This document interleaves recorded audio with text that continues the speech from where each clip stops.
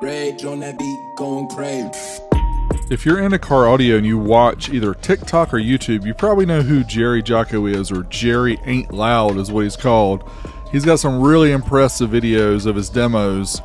Well, his wife had a backup amplifier that was being repaired by Mark Kennedy, and Jerry said, hey, you want to test this amp for your YouTube channel? I'm like, yeah, let's do it.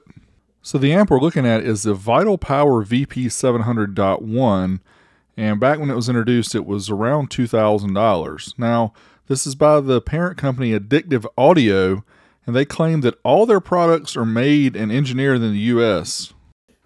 If they just plain out lying to you. Later in the video, we'll get to the part we show the internals of the amplifier, and you'll see that this is a typical Korean design used by plenty of manufacturers. Now, when you look at the manual, they say, Addictive Audio, if you're installing an amplifier of this magnitude, there is no need to entertain you with the owner's manual. If you're not familiar with battery banks, high output alternators, low pass, subsonic filters, gain settings, and quality zero gauge wire, do not attempt installation. Also, do not pay attention to the diagram they provide in this so-called manual, which does not even show you the right place to hook up the power wires with a 250 amp fuse. If you do this, yes, you're going to have a problem. We have sort of a problem here. Got him! Got him!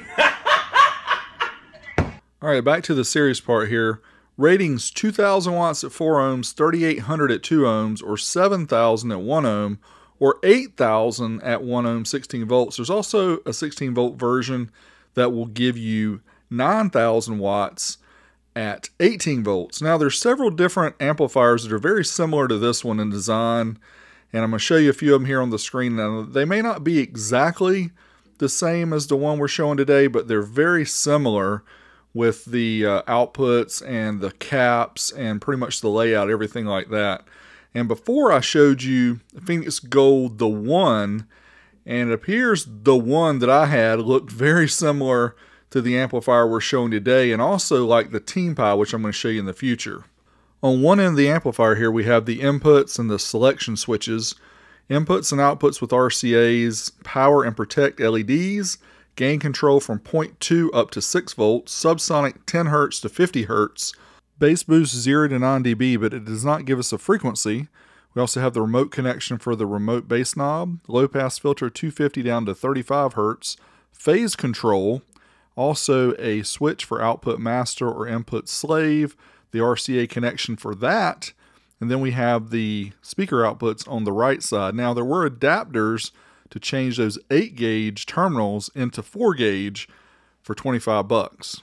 On the opposite end, you'll see the 3 or triple 1 alt inputs for the power and ground.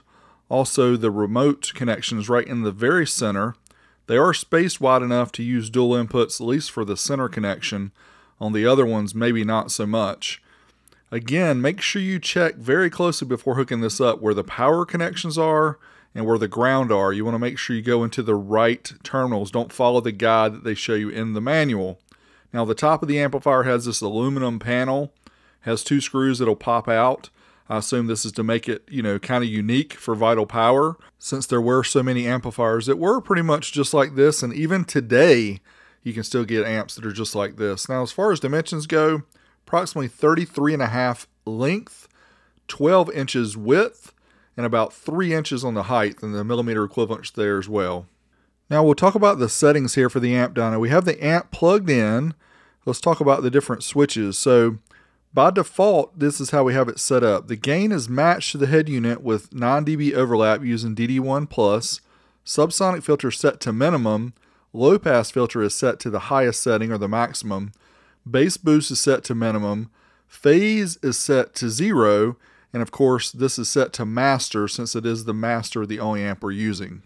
Now let's fire up the good old SMD, More Engineering Amplifier Dyno, to do our RMS power output testing of this amplifier. Before we do that, make sure you check the video description for links to Wilson Audio merch. Smash me a thumbs up and subscribe if you like this content. More like it coming all the time. Now let's talk about the Dyno Tests. There's 3 different tests: certified, uncertified, and dynamic. Certified test takes us up to 1% THD, uncertified takes us up to the clipping point, and dynamic is a dynamic tone mimicking IHF 202 standard. So we're clamping one of the power wires here. There's 3 different power wires, actually 4 because I got this one doubled up, going to this amplifier. So we're going to multiply the clamp numbers we see times 3. Also, for those who haven't seen these videos before, the Amp Dyno displays 3 things: the wattage output, the ohm load, and the resulting voltage for the test.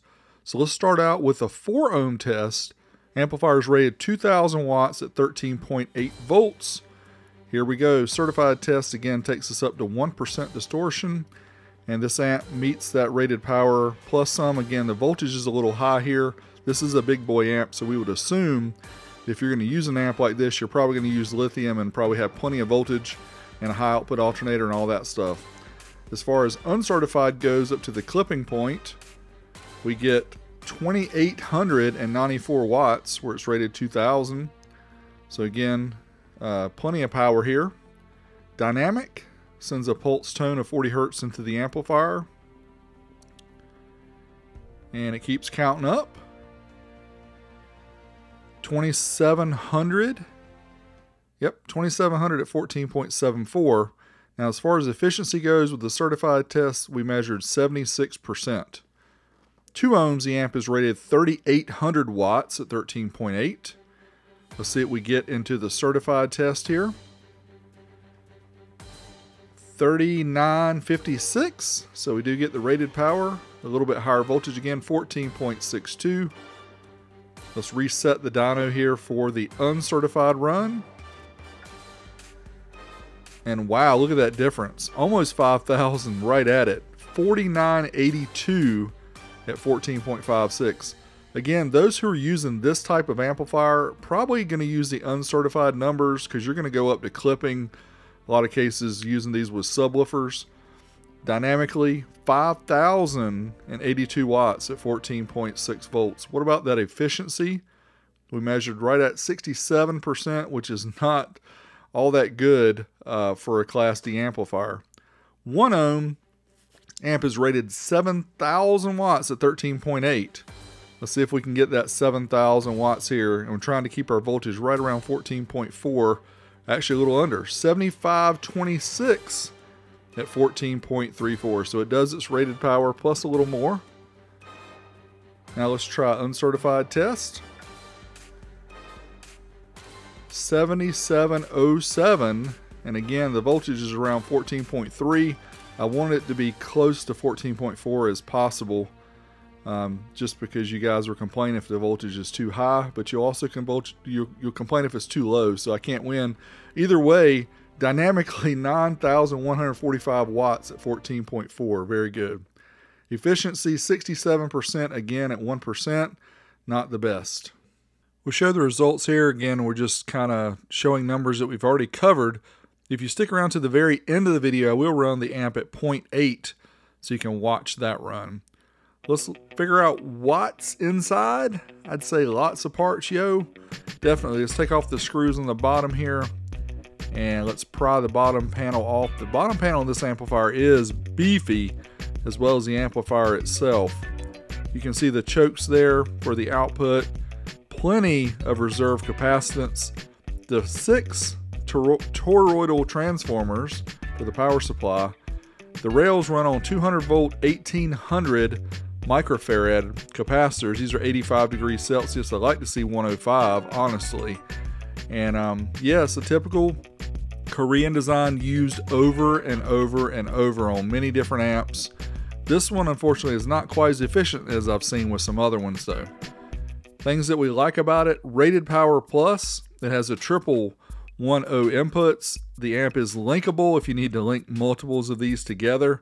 I can't see why you'd need to do that, but hey, you can. Has a fat heatsink, which did not even get warm, and the amp is quiet. The fan never came on, never had any issues with that. Could be better. This is big and heavy. No Tiffany RCAs. 8 gauge speaker outputs, probably okay with 8 gauge, but 4 gauge would be nice. It takes power to make power. You're not going to be able to use an amp like this on a factory electrical system. And this has a generic design, so that's good or bad depending on how you're looking at it. So thanks to Jerry for letting me test out this Vital Power VP700.1.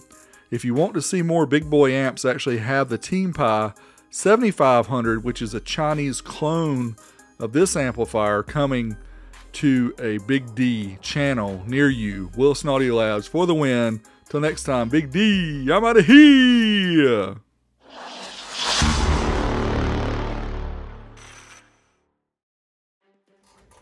Vital Power VP700, let's try 0.8 dynamic, 40 hertz.